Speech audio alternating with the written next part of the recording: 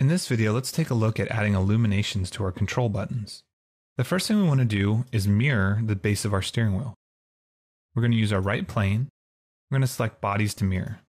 Now, one thing to note is you can merge solids in the mirror function, but because we have the solid airbag as well, SolidWorks will merge all of our solid parts. So for now, we're going to deselect the merge solids option.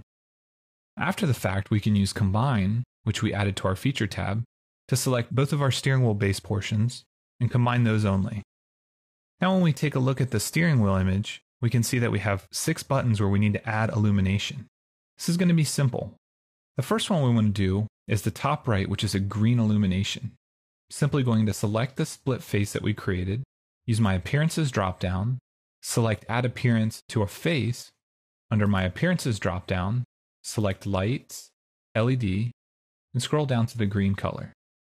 This will create a green illuminated ring when we render our parts later.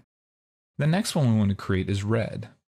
We'll follow the same procedure, grabbing the face only, selecting our red LED, and so on. We're going to do this for all the buttons.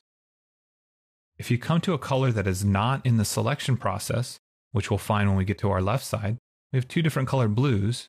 You simply follow the same procedure, select your face, apply appearance to the face, grab an LED, grab the closest color possible, in our case we're going to grab this dark blue, and simply drag the color until it closely resembles what's in your image. Select OK. Now that LED appearance is applied with a custom color. The last 2 we have is a light blue and a yellow.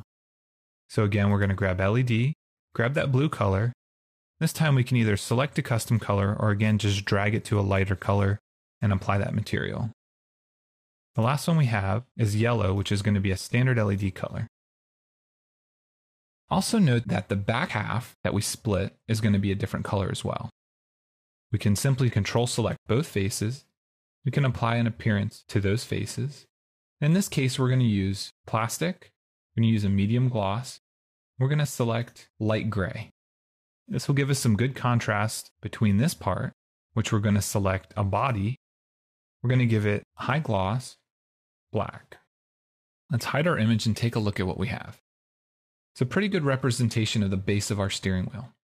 That concludes the video on adding illumination to our buttons.